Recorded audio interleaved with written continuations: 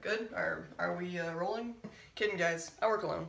So everyone has at least one phobia. And some of the more common ones include arachnophobia, the fear of spiders, or herpetophobia, the fear of reptiles. However, there are some phobias that are a bit less common than others, and some that you've probably never heard of. Here are 5 of the more rare phobias that may surprise you. Gargalophobia is the fear of being tickled. Usually tickling is just meant to be fun and playful, and almost always ends up in non-stop laughter. However, people with this phobia aren't so fond of being tickled. A person with gargalophobia will go into a panic if they feel something that can be even relatively compared to being tickled. For instance, a bug crawling on them. If tickled, it will usually leave the person feeling dizzy and nauseous. There's even a more specific version of this phobia called tyrannophobia, the fear of being tickled by feathers. Ichthyophobia is the fear of fish. Okay, so this one may not be all that surprising, but the reason I put it on the list is because I've seen the effect it can have on someone. Okay, so one day while I was getting ready to clock in at work, I seen one of the newly employed cashiers huffing and puffing, kind of freaking out over by the clock-in counter.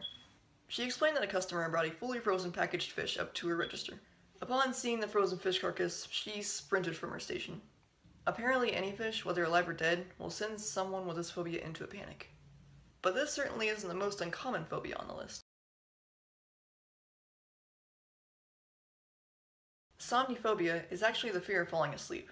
This phobia can be associated with those who have dealt with really bad nightmares. A person in that kind of situation avoids falling asleep for fear of having another nightmare. This phobia can cause many problems for whoever has it, as the human body needs plenty of sleep to function properly. As odd as this phobia may seem, it unfortunately affects thousands of people every year.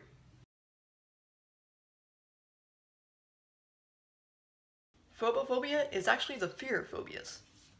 So if you've made it this far into the video, you're probably clear for this phobia. People who suffer from this phobia become anxious or get overwhelmed at the thought of being afraid of an object or situation. But wait, doesn't phobophobia count as a You know what, never mind.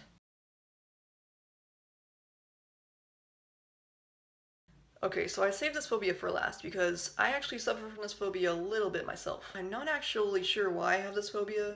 Heck, even I think it's strange.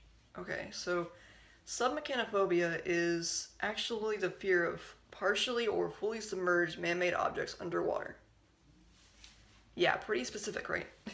So think of like a shipwreck or a crashed plane sitting at the bottom of the ocean, or even a man-made structure sticking halfway out of the water. Now, I don't have this phobia as bad as some others might, so if I were to look up a picture of a sunken ship or crashed plane underwater, or anything else along those lines that will trigger the phobia, I'll usually just get chills or goosebumps, and I can't look at the picture for too long. Now, oddly enough, this phobia only revolves around large man-made objects underwater. For many people with submechanophobia, it's only the man-made objects part. No real fear of deep-sea life, no real fear of coral reefs. It's just the things that aren't meant to be there, like ships and planes, stuff like that. But anyway, every human has a phobia. Some phobias are more common than others, but everyone has one. And who knows, maybe you have a phobia that just hasn't been triggered yet. I guess you'll figure that one out one day, huh? Anyway guys, thanks for watching, hope you learned something, and I will see you guys next week.